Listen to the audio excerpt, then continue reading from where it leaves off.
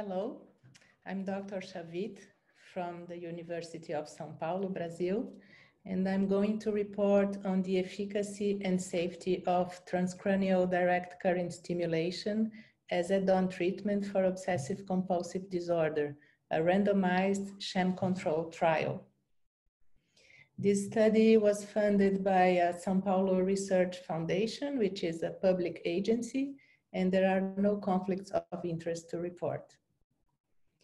OCD is an often chronic and potentially disabling condition for which there are some first-line treatments like the selective serotonin reuptake inhibitors and cognitive behavioral therapy, which are effective for about 2/3 of patients, whereas about 1/3 of them remain significantly impaired after receiving those treatments. Lately, with the growing knowledge on the brain circuits involved in OCD, alternative treatments employing neuromodulation techniques have been tested for treatment-resistant OCD. So why study TDCS?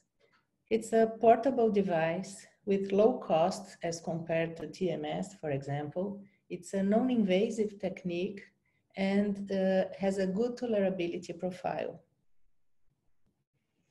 The evidence for studying TDCS came initially from case reports, a few open label studies, and one crossover randomized trial, all of them reporting on small samples, adopting different electrode montages, and reporting varying degrees of response. With this in mind, we designed this study with the objective to assess in a randomized double-blind controlled trial the efficacy and safety of TDCS in patients with OCD unresponsive to first-line treatments. Our primary hypothesis was that active TDCS would be superior to sham in reducing OCD symptoms in patients that had failed at least one previous first-line treatment. The study was approved by our local research ethics committee and was registered at clinicaltrials.gov. It was a randomized double-blind sham-controlled trial. We recruited 44 patients. They were randomized to receive 20 daily sessions of 30 minutes duration of either the active TDCS or a sham stimulation. OCD severity was assessed by an independent rater who was blind to the treatment condition.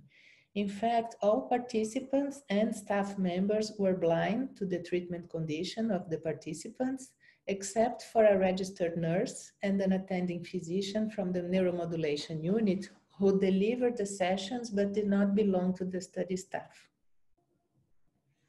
Our inclusion criteria were age between 18 and 65 years, a primary diagnosis of OCD according to DSM-5 criteria, a minimum baseline Y-box score of 16, and we allowed psychiatric comorbidities except bipolar disorder, substance use disorders, psychosis, and dementia, and OCD had to be the primary disorder. The current use of medication was also permitted as long as the doses have been stable for at least 6 weeks prior to study initiation. We excluded the candidates that were pregnant, that had suicidal ideation at the time of screening, and that had any specific contraindication for TDCS, like the presence of metal plates on the head. Our montage was, the selection was based on a systematic review, including studies with TMS and DBS for OCD, where the authors recommended that the cathodal stimulation over the pre-supplementary motor area with an extracephalic anode would be a montage more likely to activate structures involved in OCD circuits, like the anterior cingulate cortex and the anterior basal ganglia. So we placed the cathode over in the projection of the supplementary motor cortex and the anode over the left deltoid. A 2 milliampere current was applied to a surface of 25 squared centimeters. And in the sham group, the device was turned off after 30 seconds of active stimulation. Our primary outcome was the Y-box score at week 12. And as secondary outcomes, we looked also at depression and anxiety symptoms as measured by the Beck depression and Beck anxiety inventories. We registered the adverse events weekly with a structured interview for the assessment of side effects, which is the SAFT.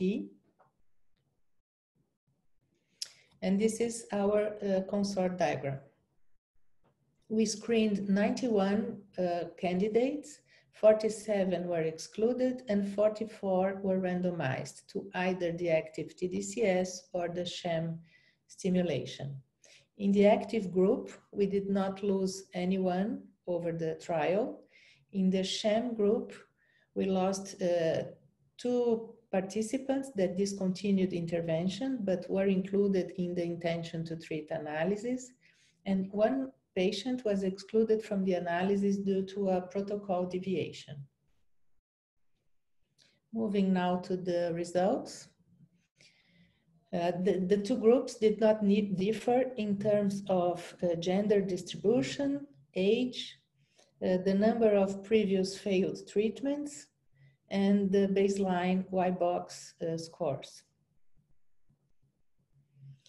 We observed a significant time by group interaction with a greater reduction in baseline Y-box scores in the active TDCS as compared to the sham group.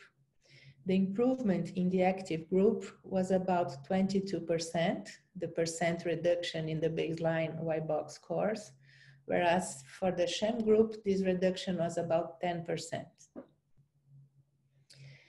Depression and anxiety symptoms also showed a greater reduction in the active TDCS group than in the sham group. However, these differences did not reach statistical significance. In terms of tolerability, there were no between-group differences in terms of the proportion of patients experiencing adverse events or in the total number of adverse events, and it was a very well tolerated procedure. So in line with our primary hypothesis, in this sample of patients with severe treatment-resistant OCD with multiple comorbidities, active TDCS was superior to the sham stimulation in reducing OCD symptoms. The reduction in depression and anxiety was also greater in the active group, but these differences were not statistically significant. And TDCS was very well tolerated, as you could see, only mild adverse events and no attrition. Our results are in line with the 2 main studies available on TDCS for OCD, one that was already available when we started the study, and another that came just recently. The first one used a very similar montage as we did, and the second one used a different montage with the anodal stimulation over the press supplementary motor area and the cathode over the right supraorbital area. And also this latest study had a shorter duration, and also they looked to a smaller sample. So questions regarding the optimal montage of the electrodes, the optimal treatment duration, and the profile of subjects who would be most likely to respond to this treatment are all open questions.